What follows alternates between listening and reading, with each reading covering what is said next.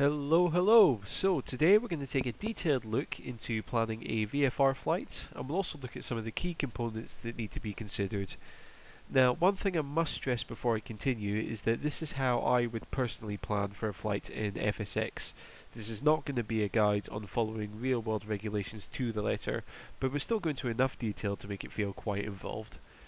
So where do you begin with flight planning? Well, first, I think that there's several key areas that are relevant to flight planning.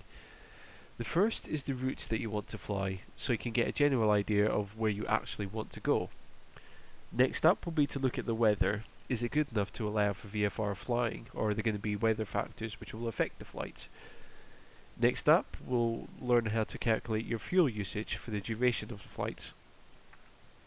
After that, I also like to go and look at the details for the flight. So here we'll be looking at things such as airport radio frequencies, specific VFR landmarks, and a few other details there. And then lastly, you need a contingency or a backup plan, such as an alternate airport to land at if the weather takes a turn for the worst, for example. Now, as I said, this isn't a rigid procedure. Some people will plan the route the night before and then check the weather the following day. Others might wake up, have a look at the weather, and then decide, hey, it's a nice day for flying, and then go on plan the routes and the rest of the things that are needed there. So there's no set way of doing this, and there's also a bit of overlap between each of the sections that I've mentioned there. But anyway, let's have a look at planning your route first. So the first thing is to get an idea of where you want to start, where you want to fly, and ultimately where you want to end up, be that at the airport you started at or somewhere completely different. So what I'm going to do is plan a flight for my A2A Cessna 172 during this video so you can see how things progress. I'm also going to be using a free flight planner tool called Plan G, which is available from www.tasoftware.co.uk. So one place I know which has lots of good landmarks and visual reference points is London. Now I know there's all kinds of airspace restrictions here, but I'm not going to worry about those, it's just a game after all. And also, flying over London in a Cessna is not something you can do in the real world, so doing it in a simulator is a fun way to mix things up a bit. So what I'm going to do is start here at Farnborough to the southwest of London, and then fly up to Heathrow, which will be our first major waypoint along the journey. Then I'm going to follow the River Thames through the middle of London for a bit of a sightseeing tour until we reach London City Airport, which will be my second waypoint here. Then continue to follow the Thames out to the east until we reach Southend and land at the airport there. So basically that's step 1, having a basic idea of where we want to fly. Now step 2 would be to have a look at the weather. So let's imagine that we want to fly in about an hour's time. We need to ask, will the weather be okay? Remember that we need good weather and good visibility for VFR flying. Well, in Plan G, you can actually grab the latest METAR reports from various airports. If you right click on the airport, you'll see in the middle of the menu that pops up that it gives a METAR report and also a TAF report, which is a longer term forecast of the weather. So you can read those to get an idea of what the weather is like. So let's have a look now and see what we've got.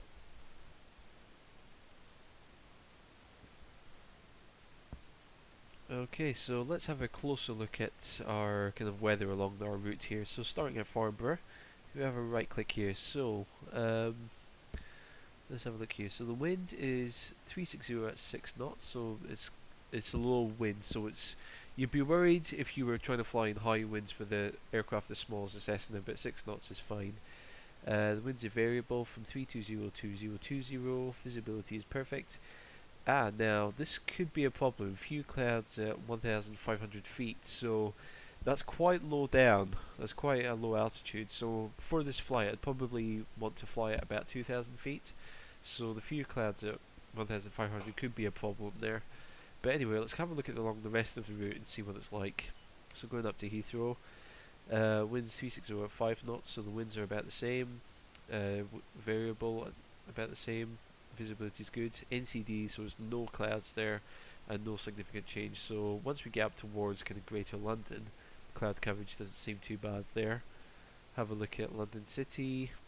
Winds 350 at 8 knots, so it's a bit stronger there. Cavox, so ceiling visibility okay there. So again, no clouds there over London, so that's looking promising. And then if we have a look at south end, 340 at 9 knots, few clouds at 1,900 feet, so it's a bit low again, but the visibility is good there. So yeah, at the moment I may delay like the takeoff, but if we have a look at the TAF report here, what this is basically saying is on the 15th of the month between 1800 and 2100 hours Zulu, this will be the sort of predicted weather, so the winds are still going to be coming out of sort of the north, the visibility is going to be fine, but you see the cloud layer is going to lift up to 4,500 feet, so within the next few hours the cloud layer should kind of lift up to a higher altitude, so that would make taking off a bit better. However, there is also a temporary warning here for some showers or rain showers in the vicinity of the airport. Visibility is going to come down a little bit, and we've got broken clouds at 1,400 feet, so so taking off there might be a bit of a problem, so that's something that you would probably keep an eye on if this was a real world flight. Next up, you need to work out how much fuel you'll need for the trip, which involves a little bit of maths. The main thing to consider is that when you're planning for fuel, that your focus is on the length of time of the flight and not the distance. So to give you an example, when you're driving a car, cars are always specified as this car will give you 30 miles per gallon or something like that. Its X amount of fuel will drive you Y amount of distance, and that's not the case with planes. With aircraft, if you're going to use the same example, you would say something like this plane will give you 20 minutes of flight per gallon of fuel. You know, the fuel is always measured against time and not distance. So before we can do that, we need to go back to our route plan and look at it in a little more detail. Once you've plotted your route, you'll need to add in some additional information to help the program calculate the plan for you. So on the Home tab, you'll see a group of icons here. The first one is your start position, which will allow you to designate your starting position within the sim.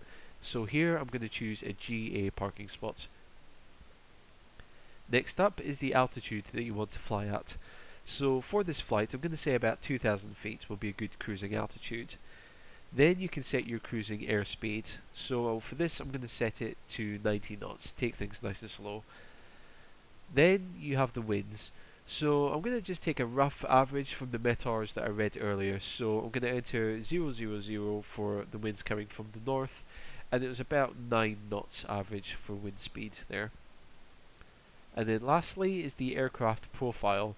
So in this window you can enter a lot of performance data which will help the program calculate fuel usage and other things for you. Most of this data can be found online, or if you're using an add-on aircraft like I am, you can find the charts with performance data in the manual that comes with the plane. So to find the fuel usage, click on the view button at the top here and then click on plan.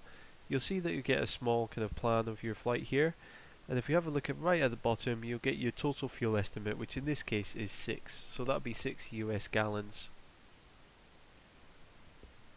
Now, alternatively, if you're not using Plan G to plan your flight, you could use these formulas for working out a rough estimation of fuel usage. So to calculate how much fuel is used per hour, you take the fuel capacity of the aircraft and divide it by the maximum range divided by the cruise speed, which gives that range. So using my A2A Cessna as an example, the capacity is 53 US gallons, and then you divide that by a max range of 687 nautical miles divided by 105 knots indicated airspeed.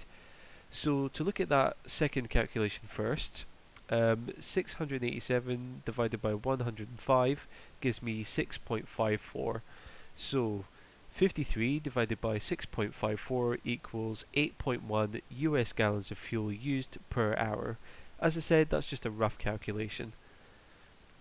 Next, you take the distance of the flight and divide it by your planned cruise speed to work out the length of the flight. So this flight that I've planned is 60.5 nautical miles, and the planned cruise speed was 90 knots. So that gives me a flight time of 0.67 hours, which is about 40 minutes or 2/3 of an hour. And then finally, to work out the estimated fuel usage for the flight, you simply take the length of the flight and multiply it by the fuel usage per hour. So that would be 0.67 hour long flight times 8.1 US gallons per hour gives us 5.4. So at the end of the day, for our flight, we'll need approximately 5.4 US gallons of fuel. Now, in the real world, this isn't enough.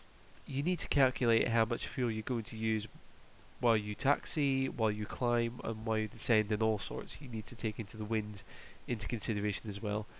But what I'm going to recommend for VFR sim flying is that you add in 2 more fuel measurements for safety. In the real world, you have something called reserve fuel, which is used in case you need to divert to a different airport for whatever reason. I also believe that it's a legal requirement when you file a flight plan that you have a reserve amount of fuel calculated sort of as a safety buffer, so to speak. So in the real world, from what I've read online, that's about 30 minutes worth of extra fuel. So let's add that in now. So 30 minutes of reserve fuel would be 4.05 US gallons. So that brings our total up to 9.5 gallons roughly.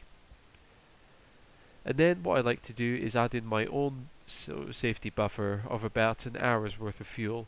So let's add on an hour's worth of fuel, 8.1 US gallons, and that should cover any and all eventualities on the flying front. So after all of that, my total fuel for the flight will come to 17.5 US gallons. Hopefully you guys managed to follow all of that okay. It's probably the hardest part of planning a flight, to be fair. So let's take a moment and recap what we've got so far. So we know our basic route. We're starting at Farnborough, going up to Heathrow, flying along the Thames to London City Airport, and then continuing our flight along the Thames until we reach Southend. We know that we've got winds coming from the north at about 9 knots, and the visibility is good, however the cloud layer is quite low over London, which may cause issues. And then finally, what we've just worked out is that our 17.5 gallons of fuel should be enough to cover the entire flight, plus a little more if we have any trouble. Now, next up, you need to gather all of the details that you'll need for the flight. So think of this as basically bulking out your route plan with everything that you can think of. So to give you an example of the things that I would look for this flight, starting at Farnborough, I would probably find a map of the airfield first of all. This is so that I could learn the layout of the runways and also the taxiways. I would also make a note of the various radio frequencies used by air traffic control at the airport.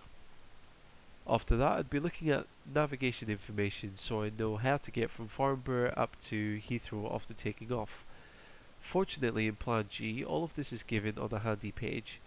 If you go to the File menu and then down to Print, you can click on the Print Flight Plan button, where you'll find this page with a lot of navigation information.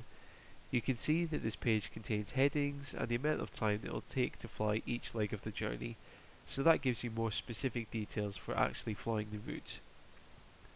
As we progress along the route, I would also start to make notes of visual landmarks that I'll be looking for on the ground to confirm my position.